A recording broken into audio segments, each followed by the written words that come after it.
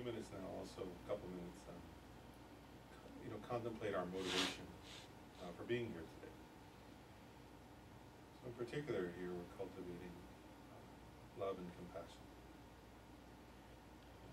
So we can recognize, obviously I myself want to be happy. I don't want to suffer.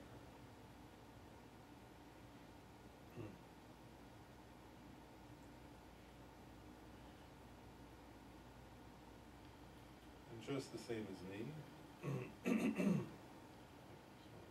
my loved ones, my friends and family, they're exactly the same. They also want to be happy and don't want to suffer.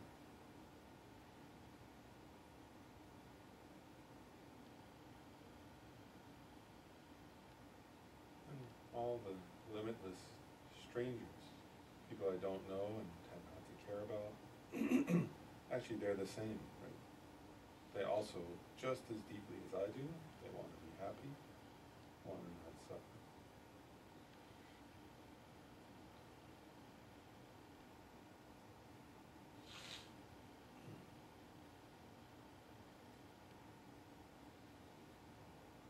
Even the people I don't like, my supposed enemies, right?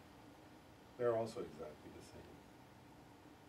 They want to be happy, they don't want to suffer. There's no difference at all between myself, those close to me, those I don't know, those I tend to dislike. We're all identical, actually, in wanting to be happy and wanting to not suffer.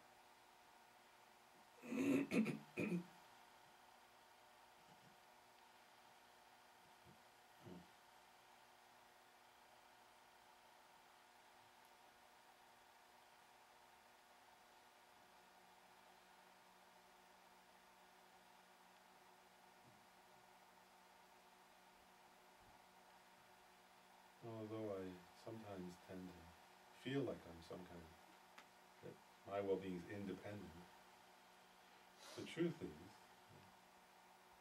that the well-being of others and the well-being of myself is interdependent.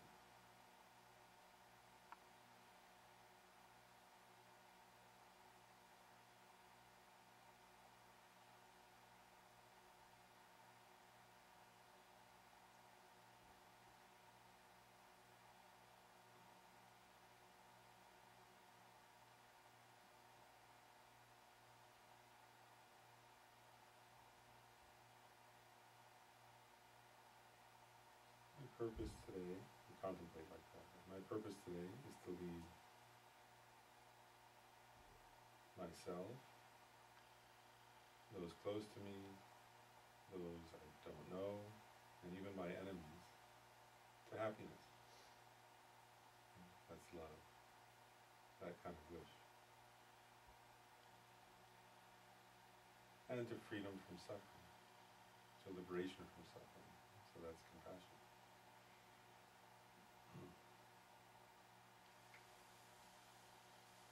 Really, that's the purpose of my life, to lead myself and others, who are numberless, to happiness, to lead us away from suffering.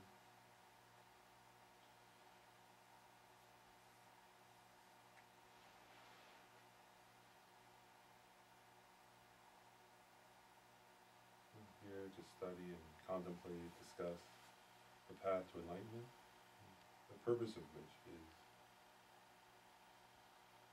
to help me be able to lead myself and others along a path to both conventional and then ultimate happiness.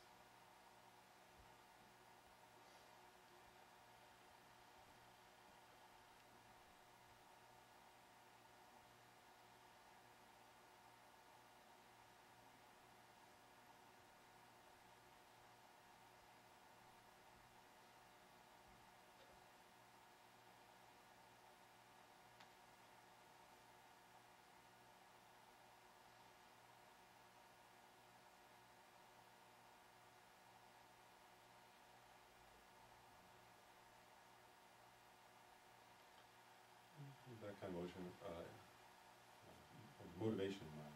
We can recite the verse. Begin. I go for refuge until I'm enlightened to the Buddha, the Dharma, and the Sangha.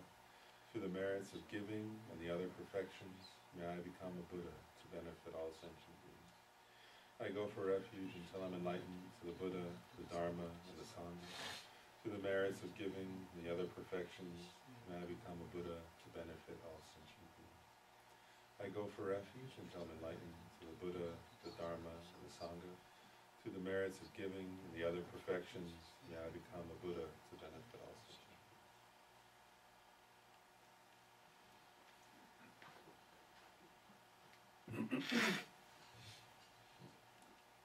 So I'm going to return to the text by Lama Tsongkhapa, the middle-length wandering text. And so we're on the first of the, this text teaches two different methods. Actually, there are just two different methods. So it teaches the two different methods for generating bodhicitta. And so we're about halfway through, a little more than halfway through the first method, called the 7-point cause and effect method. And I'm not going to cover that again, just remind you. Last week we covered equanimity, developing equanimity, and then meditating on beings as being mothers, remembering their kindness and generating the wish to repay their kindness. And we actually went into love, the meditation on love. But I'll pick up with the meditation on love a bit. Which page? I guess I'm going to start on page 142, even though we kind of covered that last week, but we'll go through a little bit of it again. So Lama Tsongkhapa, describes love, right, as being this. Actually, I'll mention. So, in Buddhist psychology, Pabongka Rinpoche mentions this in his Lama. There are two different types of there are many types actually, but two different definitions you could say of love. One is this sort of feeling of affection for others, like a feeling of affection and warmth, wanting to be close to them, sort of seeing them in a positive light, right? That's one kind of love. And then Lama Tsongkhapa is emphasizing the second kind of love, which is a kind of more, even higher kind of sense of love, which is this wish that others be happy. The wish that they be happy, that they sort of be fulfilled, that they be, the best, highest, most wonderful version of everything possible they can be. So Lama Tsongkhapa, when he talks about meditation on love, he says clearly, it's the thought, how wonderful it would be if they were to meet with happiness. May they meet with happiness. And then this profound last one, I myself will make them or help them to meet with happiness, right? So it's that kind of feeling. And it's not just, you start with a thought, but the idea is it's a feeling, right? You develop this feeling of what's the word? So that's founded, as he said, right? You won't actually generate that state of mind unless you first feel connected to those people, right? And appreciate them. So first you have to kind of feel connected to the other person or people, feel some sense of that kind of warmth and appreciation of them, even gratitude to them. Right? And then you develop this wish, may they be happy. I myself, right, will help them and make them become happy. Not that you can make somebody else happy, but I'll support their happiness. I'll guide them. I'll help them. I'll do anything I can to help them become happy. Right? Now, first of all, like I said last week, we all know, right? That's when you feel that from somebody else, we know the value of that, right? It's what how to say, right? For us human beings, actually, we need that at times to survive, right? Because only Dalai Lama points out, he says, actually, when you're a baby, as we went over this last week, when you're a baby, human beings will die, right? If you, at least a turtle or something like that, or an alligator, they can sort of scamper off and survive, unless they get eaten by something else, some of them can survive. Humans, zero will survive, right? No baby will survive without somebody to hold it, to feed it, to make sounds to it, talk to it. Right? Any human being will die. Right, so we know we need, and we're at the end of life also, right? You need love. Right? Actually, you need, you know, he's like, whatever, nobody wants to be, what's the word, unloved when they're old and sick or dying. And actually in the middle of life, right, we all know this also, right, like, without some kind of love, life has not much meaning, doesn't it? Because it's that sense of loving kindness and loving connection with others that gives life a sense of purpose, a sense of meaning. And so Lama Tsongkhapa next, and I covered this last time, I'm just going to go briefly, he talks about the vast merits of love. And actually I want to make a comment on that just from my own side, like just, I mean, a reflection, not like my own personal, but a reflection on it. One of their benefits, he says he gives a list of eight benefits or 8 qualities of love.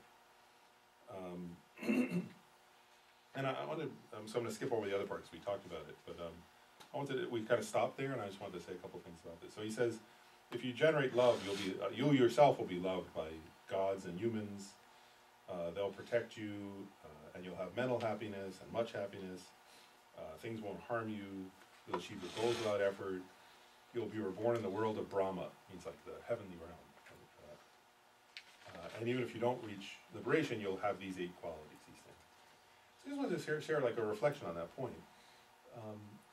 Part of this is part of like Buddhist psychology, actually. And it's true, actually. You know, like when we cultivate, say, the opposite of love, so like say hatred, right? Then wherever you are, like, you know, so they say hatred, right, is the cause of hell, right, creates hell. From a karmic point of view, they would say in future lives that's true, right? If you do actions based on hatred, you'll be reborn in kind of terrible places. But even this life, right? If you've ever been somewhere, right? If you've been in a situation, if you're like in a room, right, where it's filled with hatred, it already is hell, in a sense, right? Like where you can feel the truth of that, right? In other words, if you yourself are feeling hatred, actually, there's something horrifying about that, actually. Right? You know, and if you're in a family, let's say, or in a workplace, or in a group of people, like where there's hatred for each other, right? If you walk in a room and the people are hating each other, right? It's as I say, right? Like the room could be beautiful, right? Like, but you could be like in a very fancy room, but the feeling is as if, you know, like it doesn't matter how it looks, right? The feeling is horrible, actually, right? Like you want to leave that place. Unless you get caught up enough in hatred that you want to hurt somebody, then you may not want to leave, you may want to fight. But again, like if you look back on that afterwards, that's not a pleasant, right, like, it's actually the way we create, you know, our mind creates a kind of hell, right? So what he's saying here is that love is the opposite of that, right? In other words, when you're feeling this kind of love, right, the love where you feel the sense of warmth and affection and caring and appreciation of the other, and then you feel, you know, all I want is to just help them be happy, have peace, have joy, have everything they want, you know, the sense of sort of like, it's like in that moment there's a sense of, I'm not talking about in some like grand spiritual sense, but there's a sense of self-transcendence, right? A sense of like reaching beyond oneself in a loving connection, not in some transcendental way, but like from one's heart, right? A sense of like going beyond the sort of small, limited, almost like paranoid sense of ego. And what Lama Tsongkhapa here is pointing out is that that in and of itself is a kind of happiness. Right? I mean, actually, it's a wonderful happiness, isn't it? And we all kind of, you know, in some sense, we know that, right? Like, in other words, if you think of, whether you think of, you know, if you could think of the first time you fell in love, right? Or you could think of, like, if you're a mother, right, or a parent or something, you can think of the first time, you know, you held your child. Even the love you have for an animal, right? Like, that kind of feeling you have, right? That feeling when you're like in the state of loving. I'm not talking about like, and I want to differentiate something. This is not when you say like, you know, if you say like, like if I'm not talking about when, like, for example, so with a family member, if you say, oh, I love them, but they're really annoying to me right now, right? And I'm pissed off at them. That's not what this is talking about. This is talking about when you're in the state of actually feeling love. Does that make sense? So it's not the theoretical idea of love. Like you say, you know, like, yeah, I love everybody, but I can't stand them. That's not what we're talking about. Right? It's when you're in that state of really feeling in your heart the sense of connection and warmth and wanting the other to be happy. Right? You know, and whether you feel that for, you know, a family member or a partner or an animal or, you know, whoever, you know, or your best friend, you know, so it could be, you know, there's all different versions of this, right? One's parent, one's child, a grandparent. What he's pointing out, right, is that, first of all, in that moment, that's a source of great happiness, right? Of sort of, when you look back on your life, those are the moments actually that are most important. The moments where you gave and received that. And what he's saying here, so one thing is like, you know, and I was going to say, so, and then like, in that case, it's really true, isn't it? Like, actually for myself, I often think of that, like, I think of when I was a kid with my grandparents, there was that kind of feeling often. And their house was very simple, like, it was a very simple space, you know, really wasn't enough room for us all when we would go there. But it didn't matter, like, I didn't notice that. Only looking back, I'm like, oh yeah, it was kind of like I was sleeping in the living room, you know, it was like, but I didn't notice it as a kid because I just felt so happy to be there, right? I felt so happy to be around them because I loved them and they loved me, and there was a sense of warmth there. And it wasn't just like they loved me in the sense of they said, oh, I love you. It was like, if you felt it. Right? And, right, and we know that also, that you could be, it doesn't matter where you are, right? If you're with somebody you can't stand, you're not going to be happy. You could be at the most beautiful resort in the world, and if you're sharing a room with somebody you can't stand, you're not going to enjoy yourself, right? So what he's getting at is that love is the source of happiness. And the other thing he's getting at here is a few different points, right? Which is just kind of obvious in a way, right? Is that the more you live in that state of actually loving, right? I'm not saying like, oh, you know, again, I'm just trying to differentiate. There are a lot of people who will say, oh, I love lots of people. But that, you know, but that's words. You know, what he's getting at here is it has to be like in your heart. And so what he's saying is, right, if you're in that state, first of all, in that moment, you're joyful, you're self-transcendent, you're happy. And then what he's getting at is, over time, the more you habituate yourself to that state of mind, the more joyful and happy you'll be. And then he's making these points, others will also love you, right? Whereas that's the natural result of that. You know, we could say karmically it's a result of it, it's true. But even it's true actually in this life, right? Like in other words, if you, in an obvious way, right? If you go around being extremely loving to people, you know, Khenpo Rinpoche, I think it said this, Khenpo Rinpoche would sometimes say, the best way to subdue somebody, like a difficult person, is to love them. Of course, the idea is that, you know, you're not really subduing them in the sense of conquering them, but they're no longer your enemy if you love them, right? Like, you subdue them in that sense. They're no longer your enemy because you love them. You know, so that's what he's getting at here. And he's saying, you'll be protected, right? You'll be protected in the sense that, if, you know, let's see, this right? Like, actually in the sense that your own love, first of all, protects you, right? It protects your mind from being miserable. And it also builds relationships, right? They actually have done studies on this. You know, I just was reading it again. Like, actually, I thought that was, now I'm going on a little bit of a tangent from the Buddhist teachings just for a moment, but, you know, actually, I thought this was interesting. They did like a statistical meta-analysis, a psychologist did, and they showed that isolation and loneliness are, in the research, are worse. They cause death more quick. Like they're worse than smoking. Like, so they did a comparison, you know, like, they always thought, oh, smoking's like terrible, right, for your health, which is true. But loneliness and disconnection from others is worse for your health, actually. You'll die faster. You know, people who report their own experience being lonely moment to moment, it shortens your life. It's like, you know, so, whereas the best predictor, and actually the best predictor, you know, love, first of all, is a predictor of health. It's a predictor of better relationships, of course. It's a predictor of better marriages, it's a predictor of happier family. You know, so, in other words, love gives rise, you know, like, actually it doesn't cost anything, you don't even have to go to the doctor, right? So part of what it's getting at, you know, is love leads to all kinds of positive results. And of course, from a Buddhist point of view, first of all, that's true in this life, it's true in that, it's true in the moment that you're feeling it, it's true over the course of your lifetime, and according to Buddhism, it's true also in your future lives. In other words, the more you act loving in this life, the better future life you'll have. So that's the Buddhist perspective on that. And then, I said this last week, I'll just mention it again. Then Lama Tsongkhapa points out, he says, you know, he tells that story, he mentions it briefly, about how the Buddha, right before he achieved enlightenment, he was like attacked, right, by the demons of Mara, right? Who were going to try to block his enlightenment. And in order to, what's the word? His response to that attack was to meditate on infinite love, right? And they say he conquered the sort of adversary through the power of love. And there's that beautiful story. Then he touched the earth, right? And the earth bore witness to his love and compassion, which was, and then the sun rose and became Buddha.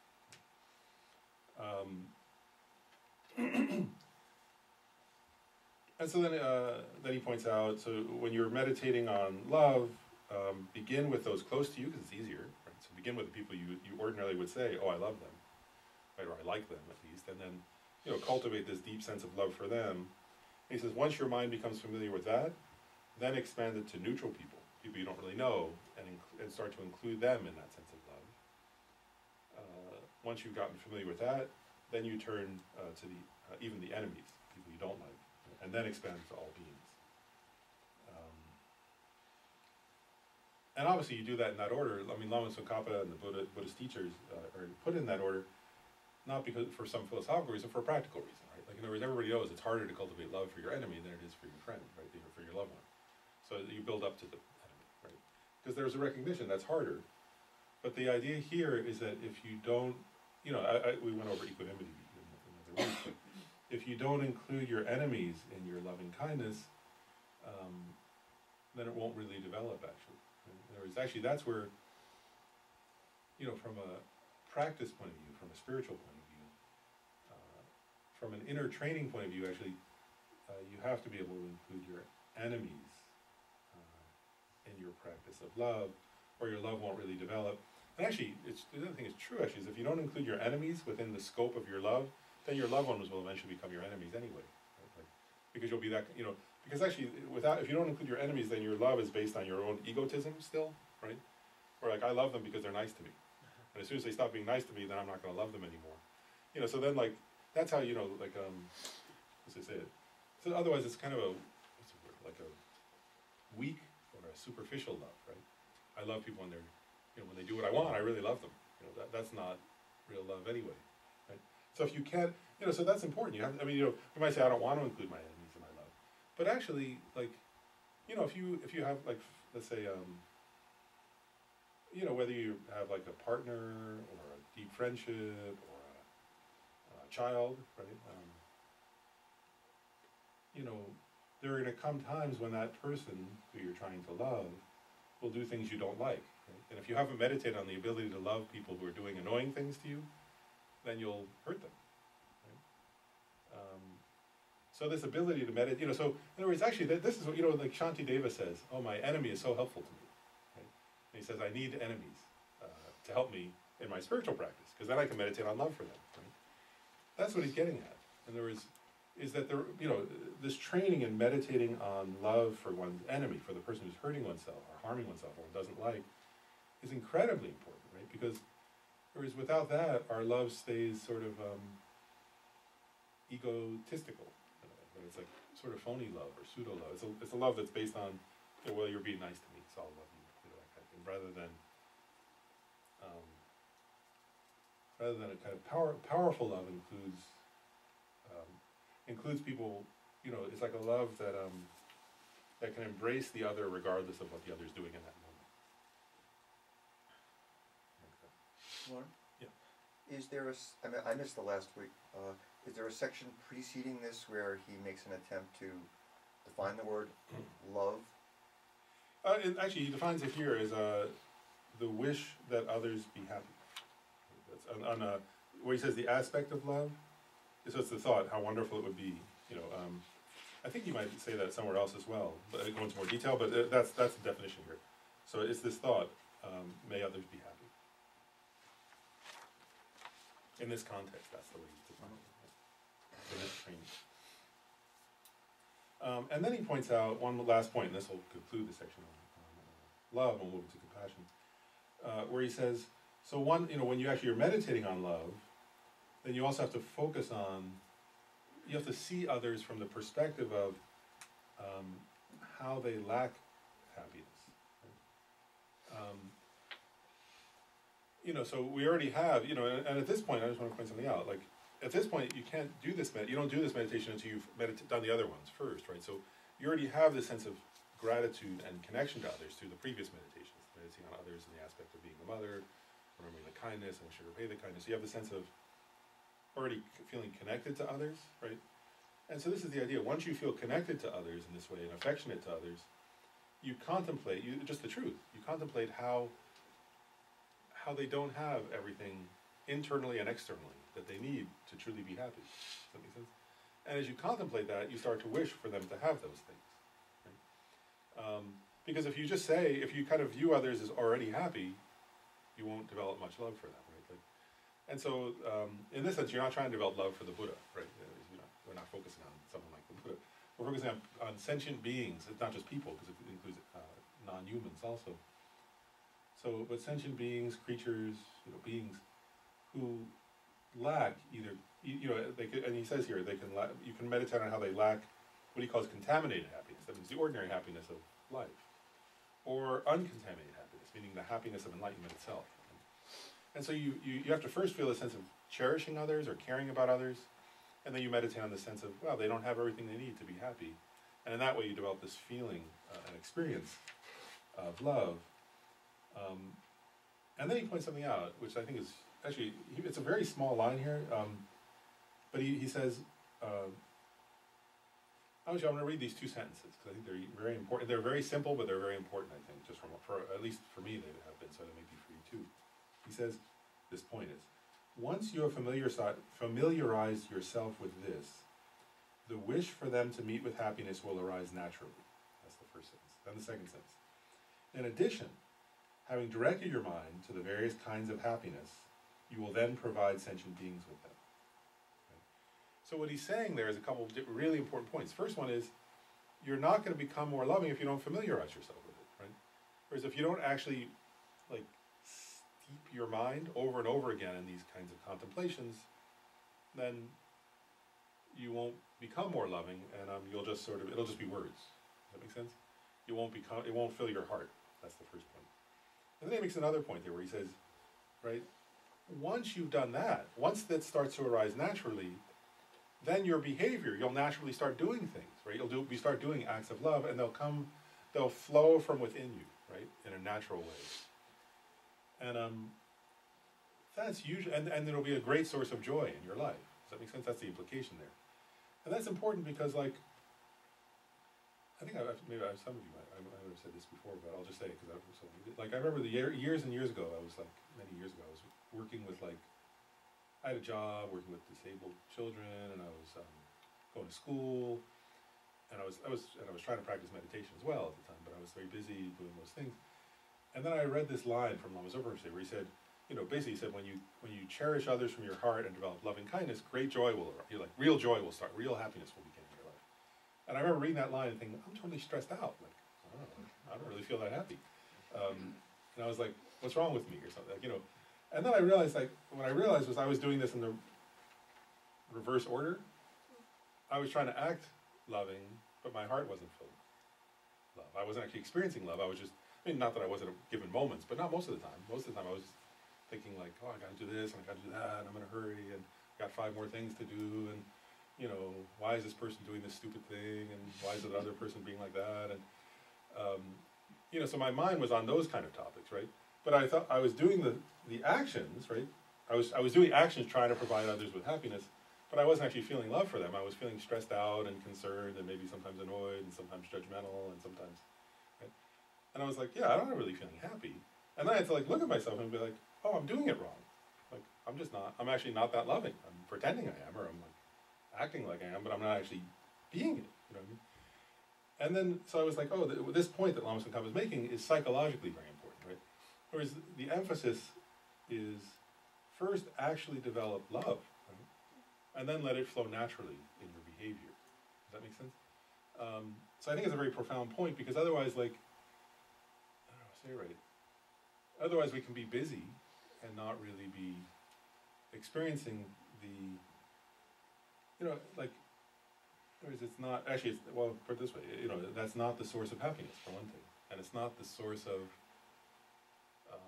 spiritual development, it's not the source of enlightenment. That's just some other thing, right? It's like, I always think sometimes that's like self-image management or something like that. It's ego. It's another version of egotism. Whereas love is not about egotism. It's about a genuine sense of feeling connected to others and wanting others to be happy and cherishing them in your heart. Makes sense? So actually, it's like a rule of thumb. I'm going off on a slight tangent here. But it's actually disturbing in a way. If you're not feeling, so one of the implications here is if you're not feeling a deep sense of peace or happiness or joy or kind of purposeful, sense of purpose and happiness, then you're not being loving yet. Like that's the implication of what Lama Tsongkhapa was saying. So it's a good guideline for us. In other words, if I'm feeling stressed out and annoyed, and then I must not be being loving. So good to know that. It's a, it's a self honesty thing, right? Because a lot of times, I mean, people, I don't know, not everybody. Some people say, "Oh, I don't care. I'm just pissed off," or something. But a lot of times people will say, "Oh yeah, I'm a loving person. I love, I love this person. I love that person." But we have to check on we have to be honest with ourselves, right? Like, do I love them, or do I feel some sense of, like connection to them and that they're supposed to then support my sense of ego by doing what I think they should do? That's not love, right? Or like, am I sort of staying connected to them because that like reinforces my sense of my role in the world or something like that? Again, that's not love, right? Love is, that's why it was good you asked the question, right? What's the definition of love, right? So in this sense, love is this deep wish that others be joyful, be happy, be fulfilled, have joy and peace and, everything good in their lives, right? So when we have that, it's a sense of great joy, and then it will flow naturally. And one last point I'll make about that is, also, if you think in your own life, right? Like, I don't know if you have, like, if you try to think of, like, the experience when either you gave that to somebody else or they gave it to you, right? Like that sense of love, like where you felt like totally like, it's like this experience where like the person, both people feel incredibly lucky. You know what I mean? Like the giver feels, like the person who's helping the other person, who's trying to help them be happy, feels just as joyful as the person who's receiving it. Does that make sense? Both people feel blissed out in a way. Right? And this idea, like, is that if you cultivate just love, we're going to get to even more now. We're about to go into even more positive things, but just this, right? If you just cultivate love, you'll be an incredibly happy person, whatever happens to you. Is the idea of the part. Yeah, that's true. So Lord, so so meditating on love is a prerequisite for meditating on compassion. Actually, Lama Tsongkhapa makes a point. He says, and I mentioned this last week. So he says, in actual practice, if you meditate first on the sense of, in this one, if you meditate on the mother beings and so on, you develop this sense of affection and warmth to others. He says, in real life, compassion or love can arise in either order. He actually says that. And he says the reason being, if you feel deeply, let's say like you've meditated on the sense of deep connection to somebody else, right? Like pick one person, for example, just to start. Like so I'm feeling a deep sense of connection to them. Ordinarily, it would be love first, but let's say that happens and then they get some kind of terrible disease. Right? Well, then compassion's going to come first, because you're going to feel, oh my goodness, I feel, I feel the sense of wanting to relieve them from that. And so he's making this point psychologically or in real life, where he's saying it depends partly on what you focus on. Like in other words, if you focus on, oh, they don't have every happiness, I want them to be happy, then love will come. But if your attention suddenly shifts to some kind of deep suffering they're having, then without any choice, compassion will arise. So he points this out. He says in real practice, in any given moment, they can come in either order. But I'll share my own reflection on that point too, which this is not Lama Tsongkhapa, it's myself. But I think the reason they put them in the order of first love and then compassion is if you think about it, like the wish for others to be happy, you can, like I was saying this last week a little bit, like you don't have to focus on the darkness in a way, the suffering, the worst kinds of suffering that the other is experiencing. So compassion requires more bravery, it requires more courage. So, like I think the reason that the Buddha and Buddhist teachers put love first before compassion is that it doesn't require as much courage. Because like let's say I'm thinking about others, right? I'm thinking about like it's like, so for example, if I'm thinking of like, I can think of, let's see, like, I'll give an example. If I think of like my niece and nephew, right, I can think, your nephew here. I can think like they're little kids. I can think like, oh, I hope they're happy. I hope they have everything. I hope they have really wonderful lives. I hope they get a good, good friendships and good education, and good opportunities, and everything good for them, right? That's like, it's naturally a pleasant feeling. Whereas with compassion, to give an example, like, compassion is more like you have to be willing to go visit the hospice, like to look in the children's cancer ward, to look at like to look at people when they're really in the depths of suffering. Compassion has to include that, right? So you have to have a kind of bravery that's willing to face that kind of the harsher or the more painful aspects of suffering. It also gives a deep sense of purpose and joy and meaning to one's life, but I think it requires more bravery. So I think from a psychological, like, practical point of view or something like that, it makes sense to start with love first, in terms of general training, right? Because if you're going to meditate on it for hours and hours, right, it's easier to meditate in a way on love, right, where you're just sort of thinking, oh, may they be happy, they don't have everything they need, they're not yet enlightened, may they become enlightened, right? Whereas when you turn to compassion, you're having to think, about, for example, the sufferings of hell beings, and may they be free from them. It's a little bit, it requires some more bravery. Sometimes you want to otherwise turn away. You don't want to face it or something like that. So I think that's why they go in that order. Personally, that does fit with what Rinpoche said. Actually, I think because he used to say that. He used to say, compassion requires a kind of courage. And I don't think love requires some courage, but not as much as compassion in that sense. I think. Does that make sense? Yeah. Any other questions about the meditation on love? Because then we'll move into compassion. Meditation on compassion. I'm not sure if it's a question. I'm trying to think of how to say it, but it's like I guess there's a reason why it's like at this part of the text as opposed to like the beginning, but it's for people who are in like I was thinking about people who are in like abusive relationships and have like maybe a distorted sense of love, and where it's like one person wants to fulfill all the other person's wishes, but it's a very very destructive sense of that. So it's not clearly not that, right? Yeah, no, you're right. Like, and that's one point, right? Like, that's part of the reason I said, if you're not feeling peaceful and happy and joyful, then according from the Buddhist perspective, then it's not really love, right? It's an interesting point. Because love is this feeling, right, of, like, love by its very nature has a kind of sense of, let's say it right,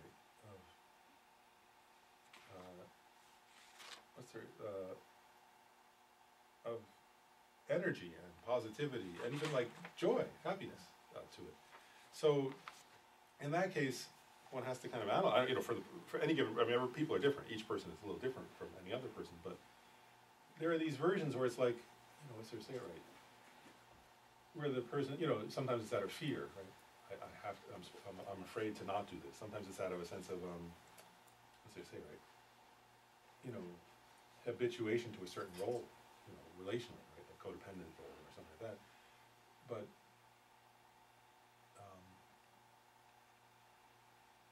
but if the person's feeling, let's say it right, you have to. Every person has to look in their own heart, right?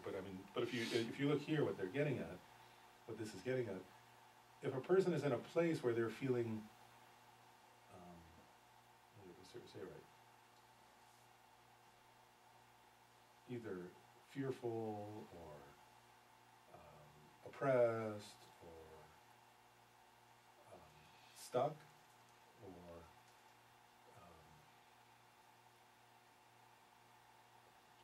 say right. Or also, I guess I'll make one more point related to what you're saying also, because this is actually a hard one. It's not in this text, actually, they don't teach it here, but in other texts they make this point. That also we have to be able to differentiate love from a kind of grasping, grasping attachment or grasping desire kind of state. And those are two different states of mind that can be confused sometimes in people's own experience.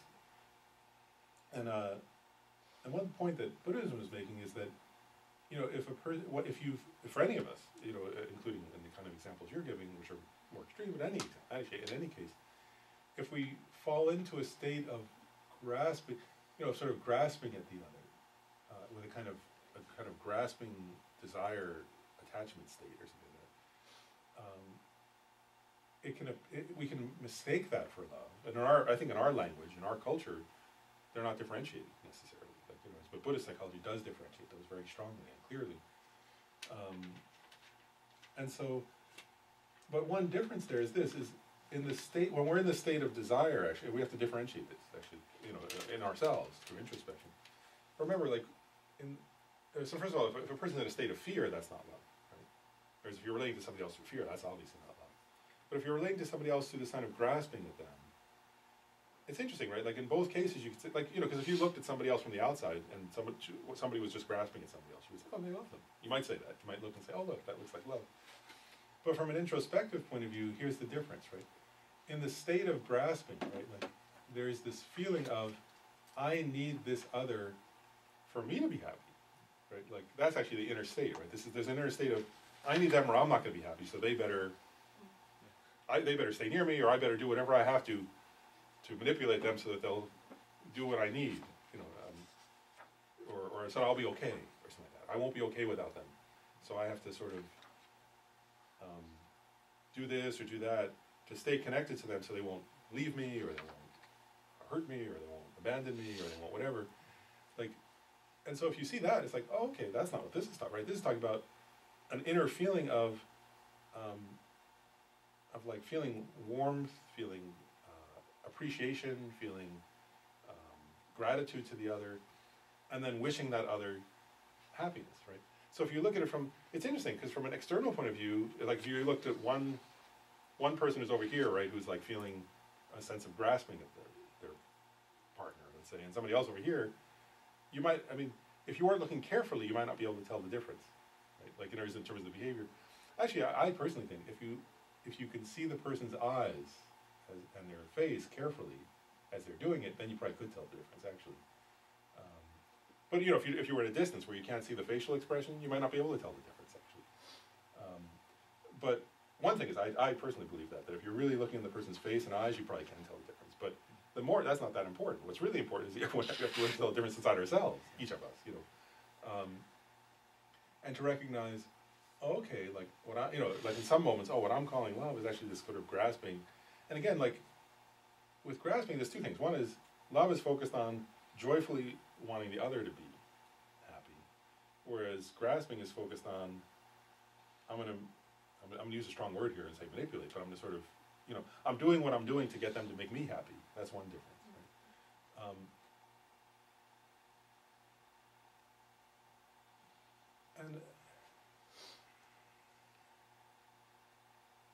And another difference in a way is that, like, love in that sense is this kind of, this kind of love that Lama Tsongkhapa is talking about is, actually is really, I'm using a different, again, I'm going off on a little bit of a tangent here, but in a sense, it includes a kind of deep sense of, respect, I guess, or a sense of, sense of respect, whereas in the other, actually, in relationships like what you're describing, right, like, in a sense, there's a mutual lack of respect, right? Like, in other words, obviously, like, if for example, if somebody's being, let's say it right, like, there's not enough, let's say it right, I'm trying to think how to say this in the right way, like,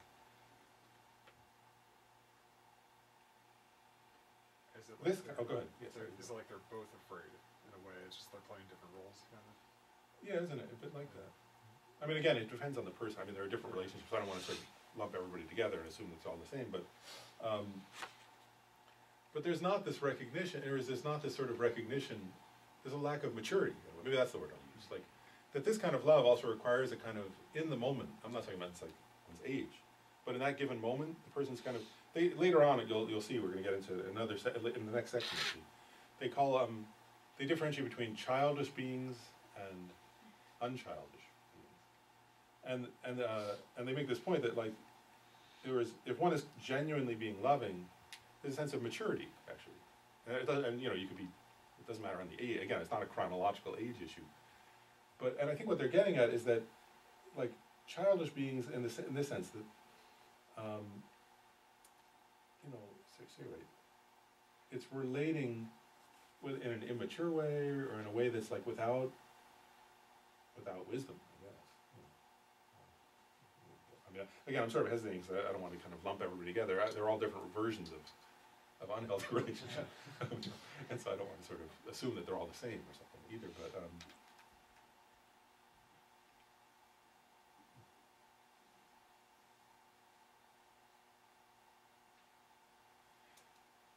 you know, actually, I'll just share a brief story. It's okay. A friend of actually it was a Tibetan friend of mine, who I remember, you know. To me, this was an example of mature love, just that gets at the point you're getting at. So it's just a very brief story. I remember this. She was, I mean, I knew her at the time. She was a woman who was being abused by her husband. He had been sort of, I think he had somehow gotten, you know, in Tibet he had gotten abused himself because he was Tibetan, and there were all the reasons that Tibetans get abused, and had gotten, and had sort of lost his. He'd sort of become communist and become sort of caught up in some negative stuff, and really kind of became a pretty dark person, and after a while started abusing her when they moved to the U.S. I don't know if he was abusing before that or not. I remember this, like, I think she was a very mature, loving person, that she recognized that was not, like, she recognized what was happening, she went to others for support, and she left it, you know, and I was like, oh, she's being loving, but she's leaving him. And then there came a point later when he had cancer and was dying, and I remember this, I was so touched. She showed up and helped him die peacefully. And I was like, oh wow. Or she left him out of love, and then when he was dying, she helped him out of love. And I was like, oh, that's mature. You know, like, you know, she didn't stay around and spend years and years longer being abused by him, because that wasn't going to help her and wasn't going to help him. But there's a real sense of she still, you know, like, but she cared about him. And I was like, oh, that's mature. You see what I'm getting at? I was like, oh, wow, that's mature. That's healthy. I was also quite touched to see somebody, as you say, be willing to be that lovingly present with the person who treated him badly. But she was mature. Does that make sense? I was like, I'm using her as an example. That's, you know, and to me that was an example where I looked at it and I said, oh, that's, you know, that's not some kind of codependent, fearful sort of childish pattern. Is like each step along the way, you know, first she tried to fix things with him, then when she couldn't, she left him, then when he was dying in a need, she showed up again. I was like, that's mature. That was just like a real example of what I was getting at. I think that explains it, because I wasn't sure if, like, I forget if, like, anywhere in the text it kind of, like, explains, like, steps or, like, stages to, like, understand yourself before you get to a point where you're, and I imagine since it's in this section of the book, like, there's stuff you have to learn before you get to the point where it's like you're able to cultivate this type of love. Yeah, and this is partly why Lama Tsongkhapa does, you know, I mean, that's what his point, when he's at the very beginning where he says, I'm going to go step by step, and you're not, you know, he doesn't start with, you know, even though, and he makes that point at the beginning where he says, you know, bodhicitta is the ultimate, the most important point in all his teachings. But then he points out, he says, so cultivate it briefly as you actually focus on these earlier points, but don't cultivate it mainly until you get to the right stage, you know, because it's not, I mean, in other words, he's making this point, like, in other words, we think about bodhicitta all along all the stages of the path, but we don't really develop it fully until we get to this stage because we're not mature enough in that sense. What happens when, I mean, I work with children, when the child is the one showing mature love and the adult is the one showing like that childish love? What, because I've seen children that are the most compassionate beings I've ever experienced in life, and then they're under a person who is quite the opposite. What are your thoughts there? It's interesting, isn't it? Like, I mean, I get what you mean. I've had that same experience.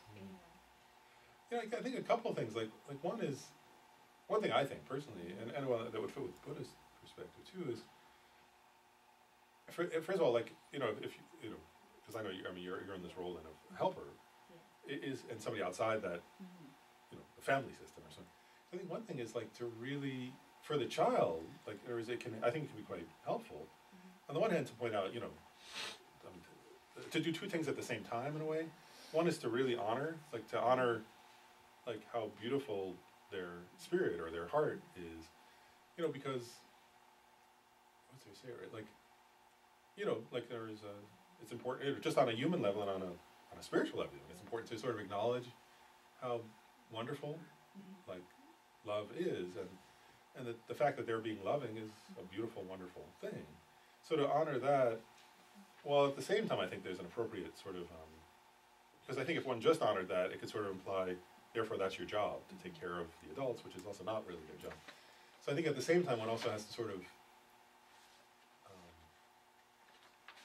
either let them know that's not their job, or also like sort of help, which I think you're probably naturally doing, but help relieve them of the responsibility. So it's like, I think it's a fine distinction to help draw for a child, because it's hard for even for adults to realize that. But to sort of draw this distinction where the person can hopefully come away realizing the fact that they're loving and kind and have love in their heart is a beautiful, wonderful thing that they should never lose and should keep developing and keep increasing. And at the same time, like, there's this goal of them being able to also be playful and relax and feel safe and not have to feel like they have to do that to be safe, but that they can be safe as a child, and to me that's a hard distinction, but I think for me oftentimes the focus is on safety, like because when kids feel safe they can be loving but don't feel like they have to be in order to be okay or something like that. Whereas I think the other is like this feeling of I also have to sustain that all the time or I'm not safe, and that of course that leads to kind of all kinds of problems then. Does that make sense? I don't know. Is there more, I don't know if you have more thoughts on I don't know, it's just like that's what sprung in my head of like, I've seen this, as you said, not age-related in such a reverse. Yeah. And even when it's like, there's times where it's been inappropriate, but I worked in a pediatric oncology unit, so it was times where like the child was able to deal with their own suffering better than the parent could. Yeah. So it's like there's so many ways of seeing it, and just kind of reflect on how the Buddhists would see that rather than just what I experienced and moved in. Yeah, well, I've noticed that too actually. That's often true, isn't it? Where kids who are really sick, for example, will help their parents understand how to be accepting and how to be wise in the face of that.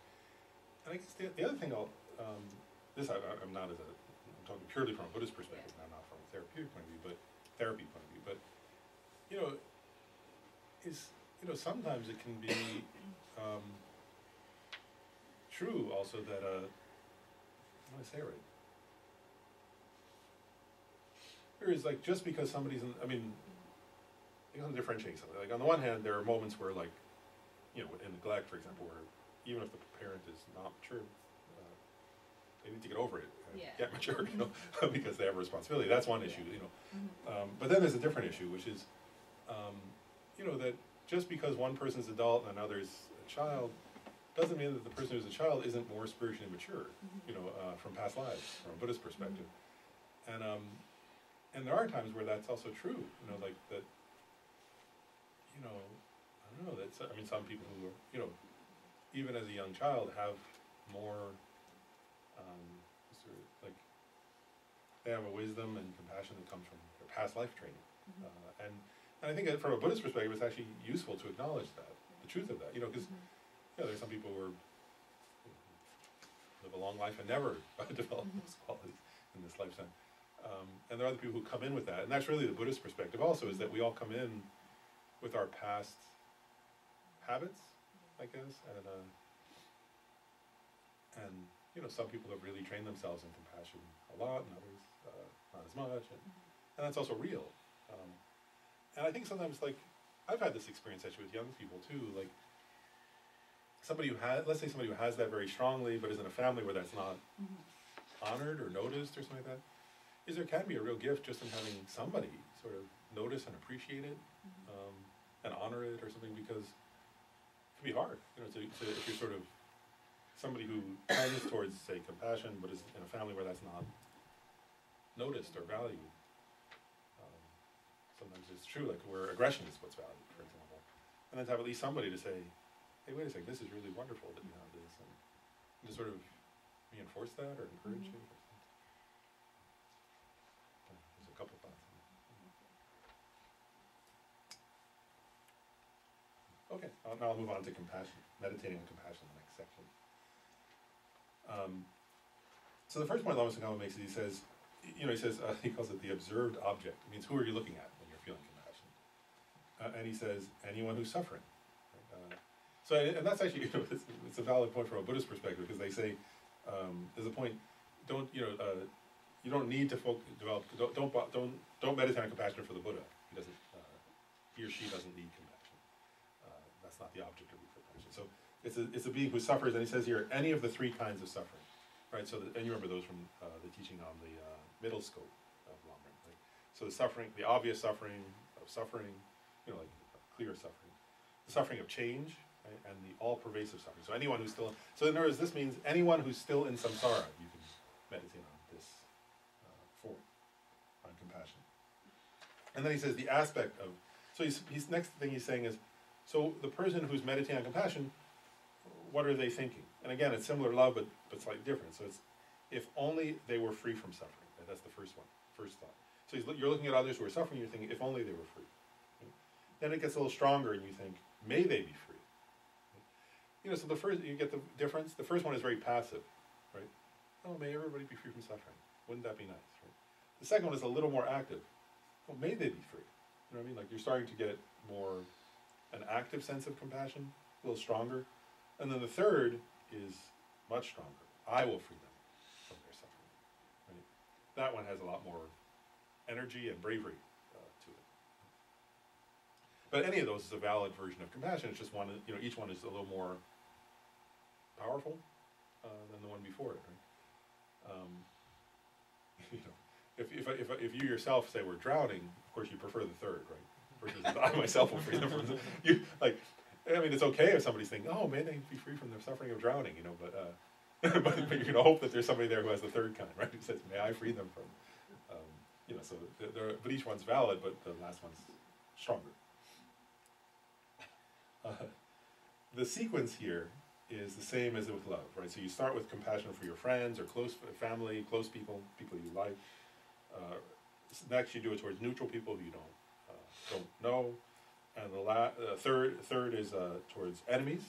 Okay? So you develop compassion for your enemy. And finally, towards all sentient, he says here, all sentient beings of the 10 directions. Okay? So the 4 cardinal directions, the 4 intermediate, up and down. Okay?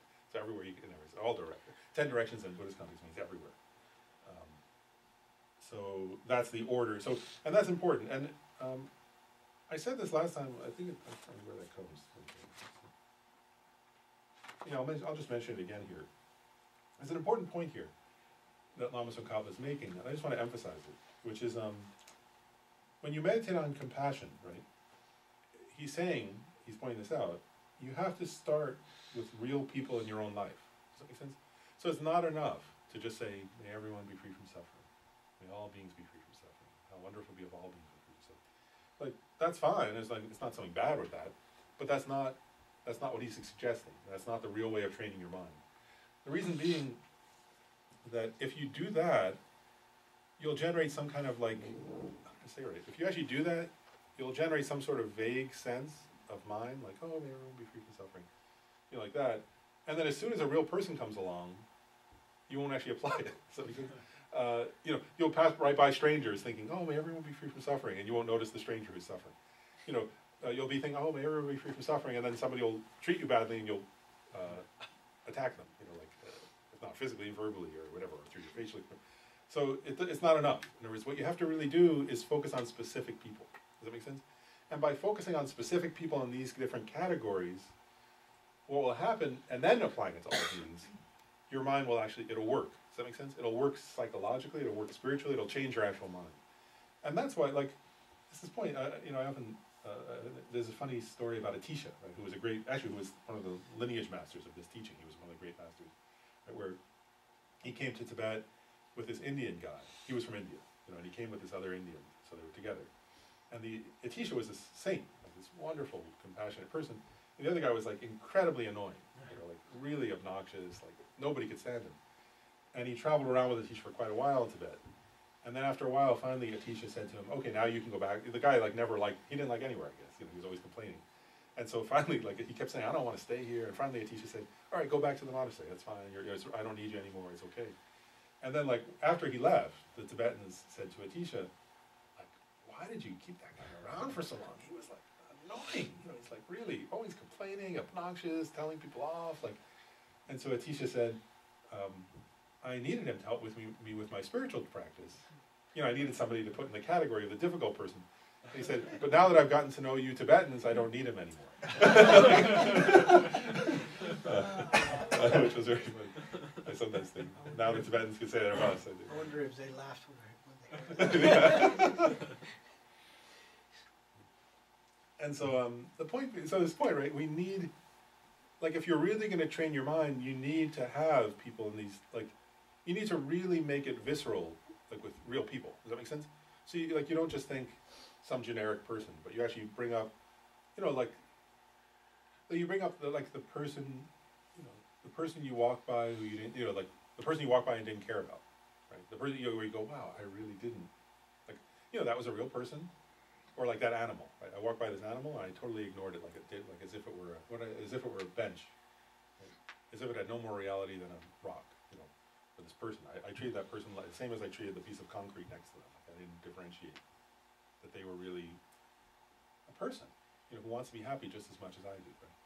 And then you bring up the person where when you think of them, you immediately your face goes like that, like, you know. So you just think, like you think of this person's face and you're like, oh, you know. So that's the person you put right in front of you to meditate. Does that make sense? When you get to the enemy part, you know, you don't pick somebody, like you don't say, you know, and don't like, or just because it's like, you know, somebody else thinks of somebody as an enemy. That's not enough, right? It has to be the person where you really feel a sense of, oh, like, you know, that kind of feeling, or anger, or like disgust, or annoyance, and you put them right in front of you to meditate. Does that make sense? Like, or to really train your mind, you have to develop compassion in that way. You know? And you really focus on, okay, are they suffering or not? You know, and you do, and the other point I want to make is you do this over time, right? So what's going to happen is, if you do this over time, is then like, then it's great when, you know, that you like go to work and somebody's treating you bad, right? It's like, oh, good, now you have something to meditate on, you know, like, or, you know, like you get in a fight with your best friend or something, right? It's like, good, that's the time to meditate on compassion, right? And you sit and you meditate on their suffering, right? Like that person who's treating me bad, right? You know, and that person who's treating me good, all of them, you know, and the person I don't care about. You, each one, you're focusing on, oh, how are they suffering, right? And what's really going on for them, right? So you're developing also empathy and then compassion. And if you do it enough, right, I've said this before, if you do enough, then of course what's going to happen is, like, it'll be funny, right? Person who was in the, like, wow, this person was in the stranger category, now they're in the friend category. Oh, they were in the stranger and friend, now they're in the enemy category. Oh wait, now they're back in the friend category. Right, then eventually the friend becomes a stranger again. You know, if you do it long enough, you start to realize, you know, the teaching on equanimity says that will happen, but if you do it long enough, you'll realize, oh no, they were right, it really does. You know, because that's the nature of samsaric, you know, and again, like we sometimes think, oh, like, we blame it on other people, right? Like, oh, they're, you know, when they're doing good, we say we don't blame anything. We say, oh, they're our friend, they're wonderful, right? And then, like, if they become an enemy, we say, oh, they're terrible, how could they do that? Maybe they betrayed me. And then if they become like a stranger again, we say, you know, they neglected me, they don't even care about me, or so, right? But part of what this is getting at is that, no, that's just the nature of samsaric relationships. Like, Buddhas don't have that experience. For Buddhas, everybody's their friend, right? Dalai Lama goes around, we said that. Dalai Lama goes around, everybody's his brother and sister, right? Wherever he goes, he comes to, you know, comes to a place for the first time, you know, he's like, and he's hugging whoever, you know. Like, and if you, I noticed that when he comes to DC, right? Like, you know, he's, let's say right, he hugs Republicans and Democrats alike. You know, he doesn't have like a, you know, he's like one of the few people who, and who both Republicans and Democrats really are fond of him. You know, it's like there aren't that many people like that, right? And he's one of those people. Anyway, so my point is, you know, that's the nature of samsaric relationships. Whereas as long as we're in samsara, we are always like, they're changing, right? Relationship. We went through that in the suffering of samsara. There's a suffering of like, things always change, nothing's reliable. So here, you don't blame other people, you recognize, of course that's happening because we're in samsara, we're suffering. You know, and these people are suffering, so that's why they sometimes appear like this and sometimes appear like that. But we stop labeling them in that, you know, we don't stop labeling them. You stop believing your labels. Does that make sense? You no longer believe that a stranger is really a stranger. Right? Because haven't you had that experience? Like, you know, like somebody you really adore, right? And then you realize, oh, we were in the same place like 5 times before. We didn't, like I walked right past you, right? You know, and it's like, well, that's that. Right? That's the stranger. And there is like, you know, like, wow, like, how can I, you know, you almost feel like, how could I have walked past you? I love you so much. How could I have just passed right by you, you know? Well, that's samsara, right? It'll happen again, you know, in a future life. You'll walk right past them again. You know, that kind of thing. So that's the idea here. So you actually have to pick real people and meditate on them. So going back to putting like the like sort of like your worst enemy in front of you, and like kind of like a real person, not like someone like lived 500 years ago or something like that. So if at that point you're you're having like you're struggling to develop anything, you're like you just it's not working or something like that, right? So what are you supposed to do? Do you try to work further into? Do you pray, or do you go back to the neutral sort of feelings, or meditating when those close to you, like the friends, enemies, friends, a stranger, an enemy. So you're an enemy at that point. So would you go back to the stranger meditation, or you go back to the friend meditation? You could do, first of all, yes, you could do that. But I have another suggestion for what it's worth, like just from my own experience. Like, I think what can be helpful at that time, well, and one thing is you can't just go back. In other words, if it's too overwhelming, like if it's like I just can't do it right now, then go back to it's okay to go back. Like, in other words, let's say somebody made you so angry that you like can't do it that day with them. Then you may say, okay, I'm gonna wait till tomorrow. When I calm down, and I'll go back to the neutral person or friend, and I'll do that tomorrow. But we can't put it off forever. It's one, so there are days where you're just like I can't handle it today, and that's fair. But then there's but eventually we have to come back to that person and do it. And then part of the idea would be that's where one applies, like, I think that's the time in one's meditation to apply all of the teachings from the mind training tradition, the Lojong tradition, right? So, in other words, there are many, many points then. Like, so one would be if you're using the things from this, right, you would actually think, you would stop and you would actually go back to past lives, one thing, right? You could say, okay, so right now, that person is appearing like this, and I can't stand them. But like it's hard to get to it, but I mean, when you're ready, you could go back and say, wow, this person was, actually in some past life, they were my mom. And they held me close to them, and they fed me, and they, and like all that, right? That's one. Then there's another one, which is like, of course, now I'm leaving this particular Lam topic and going to Lojong. Mm-hmm. But in the Lojong, right, there's this idea that, where it's like, and actually, this isn't the mind training teachings, but actually one can do it really in this life also. It's hard, but to say, like, it's actually useful. Like, so sometimes if you're really mad at somebody, right, because they did something that you don't like, to stop and say, all right, how did I contribute to that situation? Like, what did I do? And again, like, to be honest, if you do that in the moment, you'll think nothing. It was all them, But then to realize, well, okay, from a Buddhist perspective, Buddhist teachings would say that's impossible, because of interdependence, right? Because of karma, and in this life and also in past life, like it's impossible. That there was relationships are such that, like Shanti Deva gives that example where he says like, he says if somebody hits me with a stick, should I be mad? If somebody hits me in the head with a stick, should I be mad at the stick, at my head, or at the other person, right? And it's sort of like, because I had to have a head first of all, to get hit, there had to be a stick and there had to be another person, all three, so it's interdependent, so like, whereas his point being like, nothing's all 100% that other person. So I'm just giving different examples. So one would have to sort of meditate on all those different kinds of topics. Like, so there's all those teachings in Shanti Deva, right? Like, then on the kindness of the enemy, and on how, like, I'll never become enlightened if I can't, like that idea, if I can't include this person in my compassion, then I'm not really practicing. It's like that's what you say, right? That's a core spiritual practice. So actually, this is in a way the most important one to meditate on, compassion for, because that difficulty, that's how people actually progress, and also, like, one can even say, like, the compassion I'm having for the friend and the stranger, like, that might still be a little bit infected with my own egotism, but if I can develop compassion for this person, I'll know it's pure, because they're not giving me any ego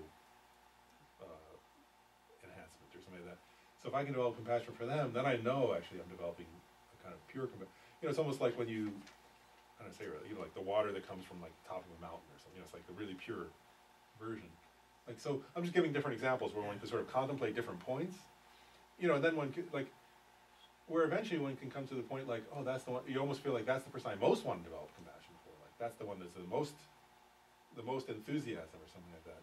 But you have to think of the benefits. Is my point in a way, like to think, you know, like, oh, this is the person who, you know, Lama Tsongkhapa says, oh, that's the person who's leading me most to enlightenment. There's my, you know, he gives that example. He says, there's my Lama, and there's the person who's harming me, and they're the two who are the most important ones to meditate on sometimes, like for spiritual practice, you know. And again, to go back to your point, that doesn't mean to be a victim and be a doormat with them and stay around all the time, but because it's not about the behavior, it's about the inner, you know, I mean, I just want to point that out. Like, it's not to go, oh, so now go back and let them mistreat me day and day and, you know, over and over. It's not to pretend that's not true. So it's not that, right? But it's at an internal level to say, if I'm going to try to train my mind, that's the important, they're one of the important helpful people or something like that, you know. So to say, like, one can think of all the benefits, one can think about past lives, one can think about future lives, and how, you know, like, the Buddha only became the Buddha because he had enemies himself, right? Devadatta was still didn't like him even after he became a Buddha, you know, and so like so on. So like, you know, there are many different points one can meditate on. Yeah. But to recognize, like, that's a really actually, you know. But again, I think you have to be practical with ourselves. Like, there is, if we're really overwhelmed, we realize, oh, the more I think about them, I'm just going to become more and more enraged, and it's not going to work. Then I have to say, okay, I'll wait till tomorrow or the next day, or wait until, you know, wait until I've calmed down enough to do it. So I mean, there are times like that. So I mean, one has to judge for oneself. But then, but the idea being like that, one has to, you know, one would ideally feel or cultivate this idea or approach. But I really do want to meditate on that because it's going to help my own practice. Actually, it's not, you know, it's not about the other person. Actually, it's going to help me. You know, in that sense, it'll also help them indirectly if they happen to be around me. That I'll be a little less jerk towards them. But mostly it's for my own training. You know, at this point, anyways, at this first preliminary stage. Yeah. So at that point, one needs to apply other methods Yeah. if necessary. Yeah, and so I would look at, like, you know, Shantideva's Guide to the Bodhisattva's Way of Life, the section on patience, and also in the 7-point mind training, there are tons of like contemplations for the enemy that are very helpful. Really. You know, so one might want to apply those first and then get to this. Thank you. Okay, so actually, that's funny. The point I just made is in the next paragraph. I just realized. That's funny. So this whole point about you need to look at real people. You know, pick real people and apply it to them. Otherwise, it's not going to really change your mind much, right? So he says, this is a very important point because if you start to train in observing sentient beings in general, right, some sort of generic sense of sentient beings, without dividing them into specific categories of real people, it will appear that it does not arise. You know, so in other words, not much will happen. Is what he's saying. It won't really lead to inner transformation. And so that's an important point. And whereas if you can do that, and I guess I want to make more point with that, psychologically speaking. Whereas the point being this: if you can really do it with a few examples of friends, enemies, and strangers, you're not going to have to do it with everybody, right? But if you can like transform your mind with like, you know, over the course of a few months, with like, you know, using a few examples of who's your friend, enemy, and stranger at that phase of your life, and you really get good at it, then it will become easy down the road. Does that make sense? Then there will come times where like somebody else comes along, a new person you never met before, who treats you badly, but because your mind is trained, it will be much easier. Does that make sense? So like, and in that sense, you'll actually look back at the people who were your enemy back then, and you'll say, oh, they really helped me, because now, when somebody treats me badly, my mind is more easily at peace. Does that make sense? So the idea is that you have to use real people, and if you get good at doing it with real people in your life now, then your mind will be easier, have an easier time doing it in the future, and easier until eventually you'll realize actual great compassion. And then he says, you have to think about, when meditating on compassion for others, right, which means the wish for them to be free from suffering, this is that point I was making earlier, you have to be willing to look at their suffering. Does that make sense? Because if you don't look at the suffering that others experience, how are you going to develop compassion for it? Right? So you have to actually contemplate that. And he says, you can use the same points from the middle scope. Remember in the middle scope there were like the different sufferings of samsara, right? There were the general sufferings of samsara and the specifics of it. So now he says here you can apply those to these people. Earlier you were applying it to yourself, right? You were saying, I go through this kind of suffering, I go through that kind of suffering. Here you take those same points and you apply it to others, right? So you look at others and you think about, you know, all the different kinds of suffering they go through. And if you do that, of course, it'll be inconceivable, right? There is like the amount of suffering that people experience, you know. And if you think about it, right, there's anybody you meet, right, what kind of suffering have they already met with? what kind of suffering are they having now, and what kind of suffering will they have in the future, it's huge, right? It's humongous. Actually, maybe I'll share, I'm going to go off on just a very short tangent. For that, I sometimes think of this story of the Buddha. It's actually a story where a woman's child died, and she was, as most people who've lost children would be, was utterly overwhelmed, right, with grief and despair and anger and all those kinds of emotions. I sometimes reflect on that. Like sometimes just from my own, maybe there are others kinds. I've sometimes thought that the suffering of, it was a woman, so a mother who's lost their child, sometimes seems like the worst suffering in the human realm. That's been my own experience so far. Like, I've never seen anybody suffer as much as a mother who lost their child. So this woman was a mother like that, and she kind of lost her mind temporarily and was carrying her child's corpse around, going up to people and saying, "Can you bring him back to life? Can you bring him back to life?" She was just sort of crazed, overwhelmed with grief. And eventually she heard about the Buddha, and so she showed up at the Buddha. Somebody said, "Oh, he's like the most enlightened person." And so she showed up to the Buddha with the corpse of her child and said, "People say you're enlightened. Bring my child back to life." And the Buddha said, Buddha said, leave. I think he said something like, leave the body with me, and take this cup. And he said, and bring me a cup of rice from a family who's known no suffering, and I'll bring your child back to life. And so she desperately took the cup and went running, and started going from house to house, in I don't know which town in India it was. And she would say, I'm looking for a house where there's been no suffering, to have some rice, And of course, each house she went to, the family invited her in and said, "Well, I'm sorry, but we've had suffering." And she told them her story, and they told her their story of suffering. And then she went to the next house. She said, "I lost my child, and I'm looking for rice." And of course, they told her their story of suffering. And I think she must have gone to a lot of houses, but she was pretty desperate. And eventually, she reached a point where she realized, first of all, I'm never going to find a house with no suffering. But she also came to understand what the Buddha was, the Buddha had set this task as a sort of experiential teaching for her, right? About, hearing the suffering of others, and facing that and recognizing, it wasn't to minimize her suffering, but it was to recognize my suffering is not different, right? In other words, we're all suffering. This sense of really sort of facing one's own suffering and the suffering of others. And she came back to the Buddha and gave him back his cup, and said, and they had a discussion then. She was ready then to have this talk with the Buddha, and he pointed out to her the nature of samsara, right? The nature of how we all suffer and are all worthy of compassion.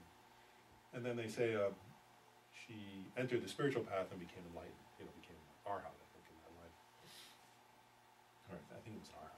She gained a great spiritual realization in that lifetime.